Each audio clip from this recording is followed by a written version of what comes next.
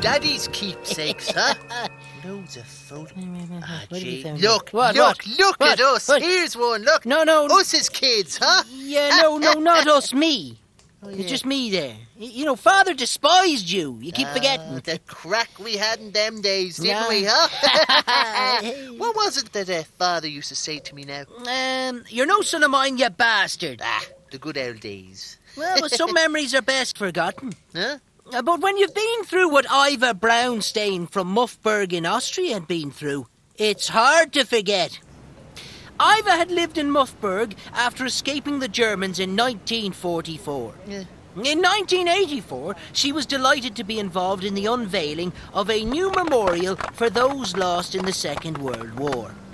As part of the ceremony, she presented the mayor with her beloved tapestry that she created during her 4-year incarceration in a German prison camp.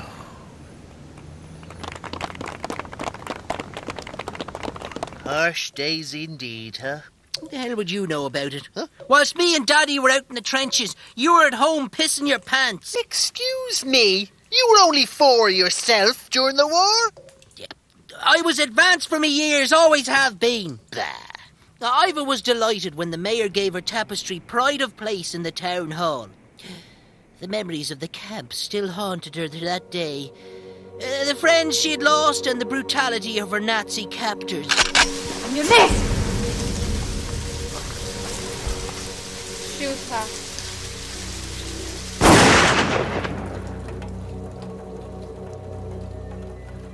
But one thing that kept her sane was working on her tapestry. Oh, Jesus, if there's one thing I hate, it's arts and feckin' crafts.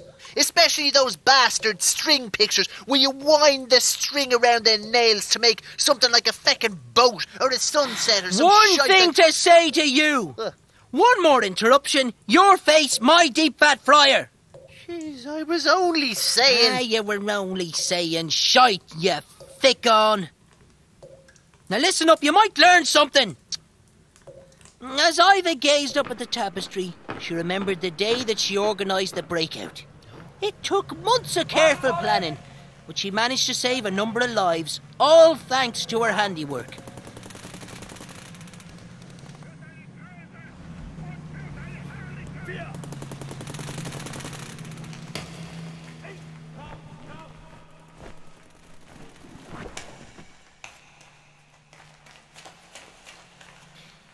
A couple of months later, an old woman was driving through Muffberg when her car broke down outside the town hall.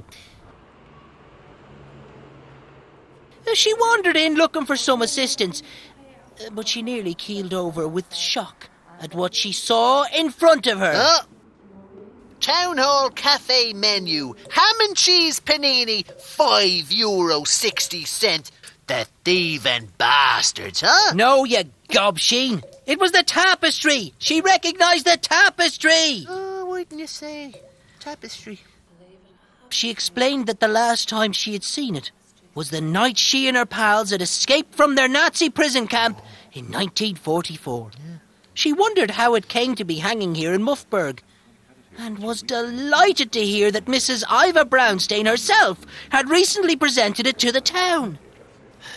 A clerk looked up the registry and found Iva's home address and handed it to the emotional old one, who said she never thought in a million years she would see her old friend again.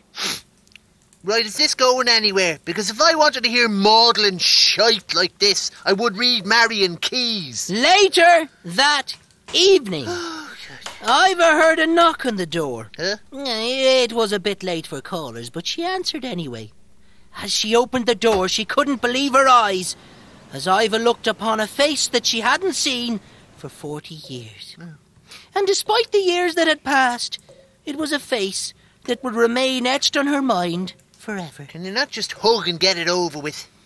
Iva wasn't quite prepared for the cold steel blade that was plunged straight through her heart. Jesus, what in the name of Ryan Tuberty's bulbous eyes is going on? Why would her friend stab her in the heart? She wasn't her friend at all. There before Iva stood Commandant Bitchslap, the tyrannical governor of the prison camp. Well, inmate 7625. I told you there was no escape.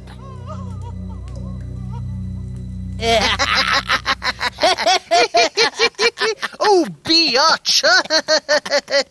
Talk to the blade because the face ain't listening. Yeah. Oh, would you look what I'm after finding, What? Father's medal from the war. Something to be proud of. Oh, look at this. What? Would you look? There you are. That's what we're after. Mine papa. With his old work colleagues. God, he was a devil for the war crimes. That he was. Devil. That he was.